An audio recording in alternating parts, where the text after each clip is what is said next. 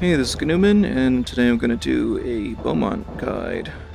How to use him effectively, how to get the drop on players, little bits of knowledge that I've picked up from playing against other people who beat me with him, with tank characters. We're going up against Galland, who is an infantry division.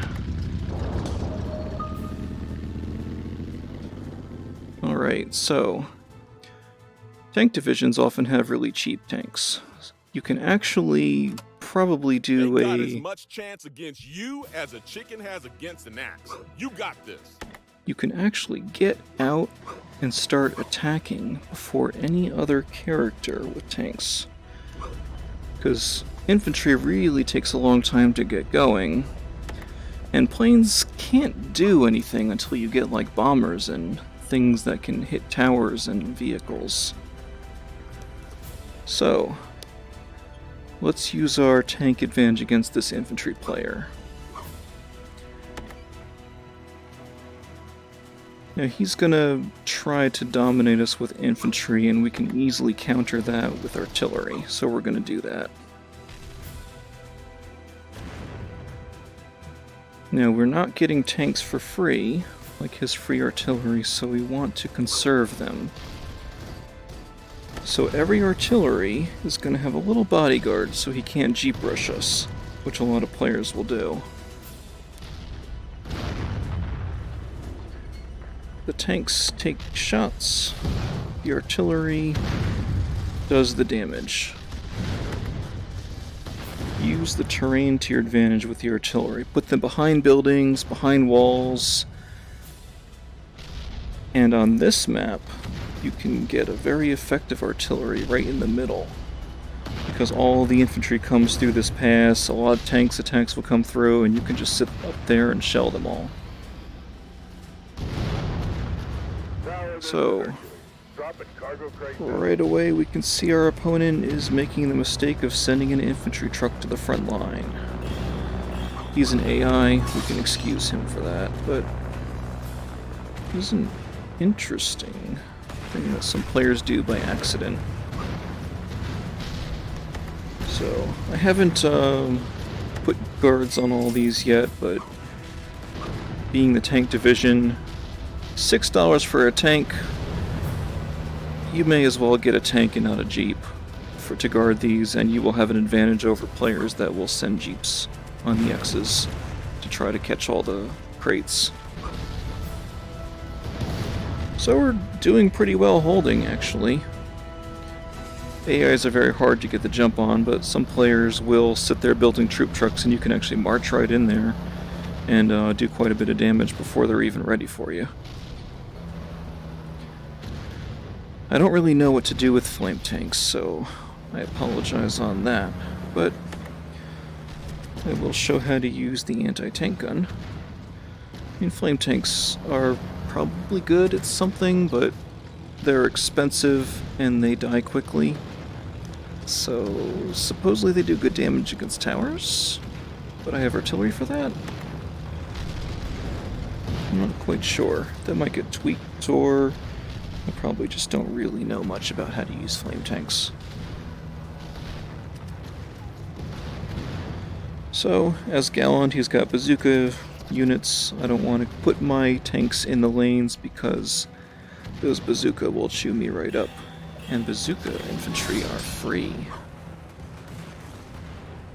So, now that we're kind of going here, we have infantry coming at us. They can't get through because of our artillery.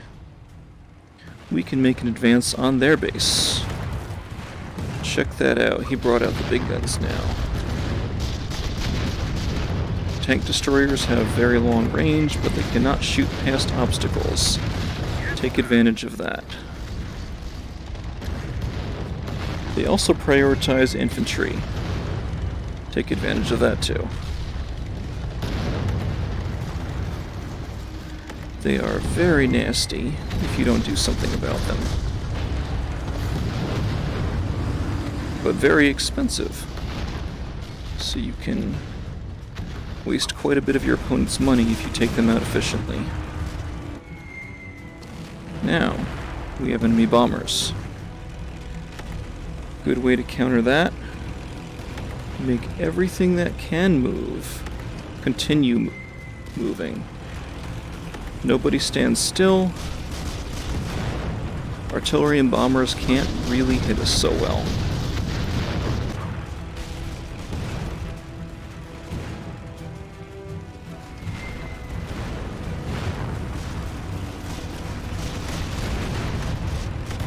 There's a bomber there. Can easily take him out with artillery that, or anti-air rather, that does not move. There he goes, about 2 shots. And now we bring out our anti-tank guns.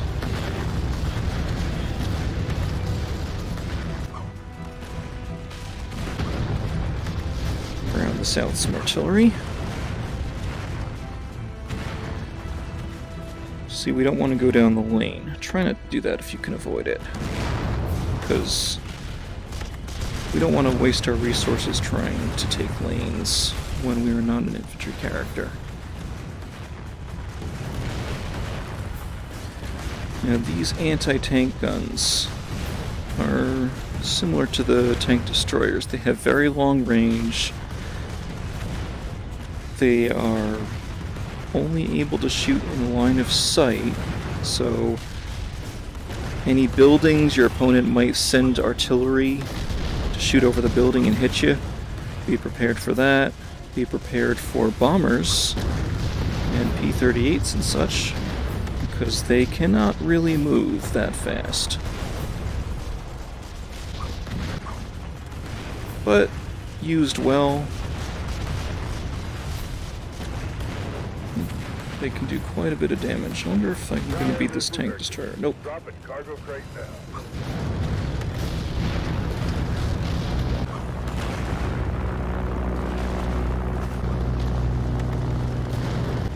Alright. Cargo crate. I lost it because I wasn't paying attention. Oh well. We'll get it back. Notice that he targeted my artillery and now he's going to march in.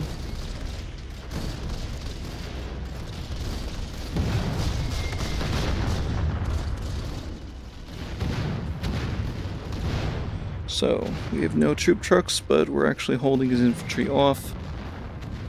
Simple fact is, artillery beats infantry. Don't put it in the lane unless you have extra money to spare.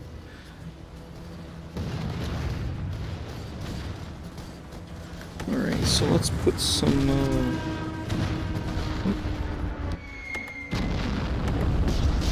always be moving. Watch that again. Ooh, we actually hit it. Bombers usually have a very hard time with that.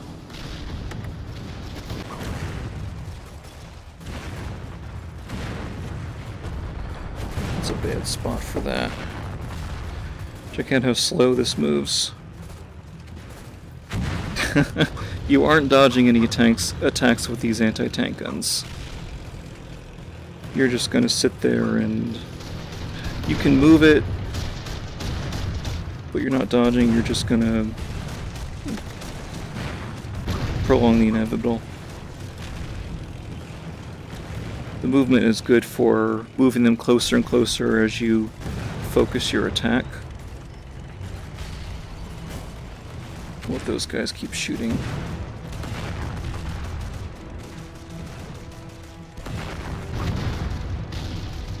That's mostly it. Oh, calliopes. I almost forgot. First, this is an infantry guy. You can really hurt him with base artillery. A lot of infantry players are going to do the same thing. They're going to build up a lot of troop transports, bazooka transports, all that.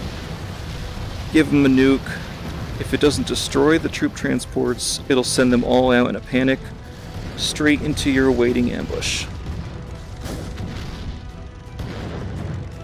Alright, time to go over calliopes. So, your enemy is typically going to have a bunch of artillery here to defend. You can't a lot of times you can't really get a straight shot into the base, even with anti-tank guns. Because there's walls, and they'll hide behind the walls. Your artillery can't advance on them because... There's another artillery. Your artillery won't be able to advance on them because defensive artillery usually gets the advantage, unless they're shooting at infantry. Artillery prioritize infantry, so keep that in mind. It's a good distraction, good to hide behind. But if you don't have infantry advancing on the base, which you likely won't if you're Beaumont, you can use calliopes. Now, there's a tank destroyer coming. Let's not sacrifice Calliope if we don't have to. Hide behind something, dude. See? They're prioritizing artillery or infantry, and they're getting killed. Giving the tank destroyer plenty of time to fight. I like the new dive bomber sound. That is cool.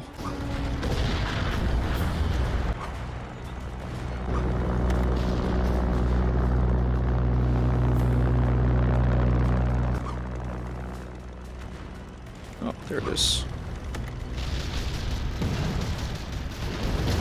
I don't really mind if he has that. He needs the help.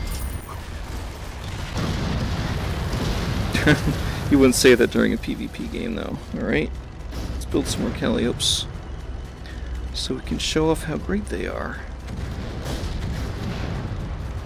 The best artillery unit. Now, you don't want to only build these once you have them because they're very expensive. Any position that you're defending, like here, you can leapfrog artillery. Like, this guy back here has nothing to do. Move him, say, in front of our front artillery. That way he doesn't have to stop shooting, and he doesn't have to stop shooting. Leapfrogging's good for artillery advancement. But for the offensive artillery, these guys are good old calliopes.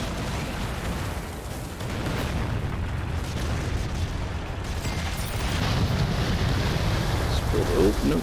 I don't want that, I want this. Oof, they're prioritizing the infantry again. But look how they can attack.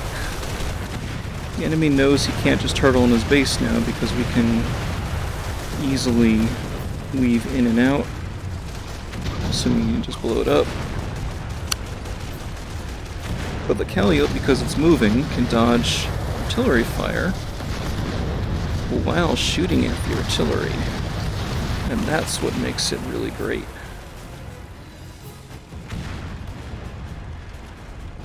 Alright.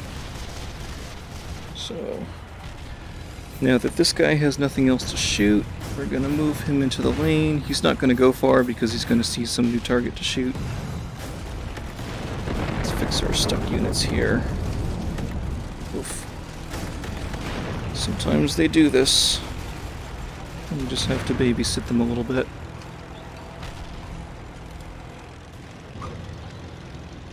Let's get some more artillery here. Hide him behind the building so the infantry don't get free shots on him all the time. Follow the rule. Everything must move. Absolutely everything. Helps you that much against bombers and P-38s.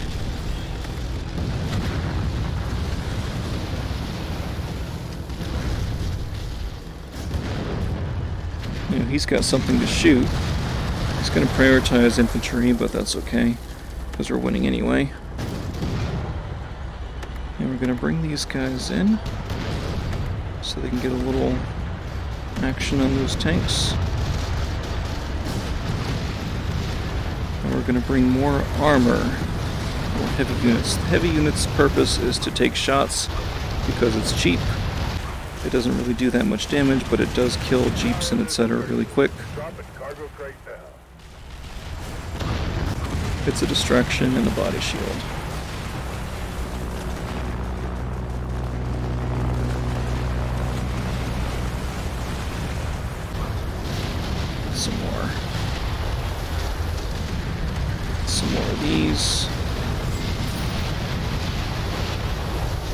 he's definitely going to try to keep you from artillery barraging him.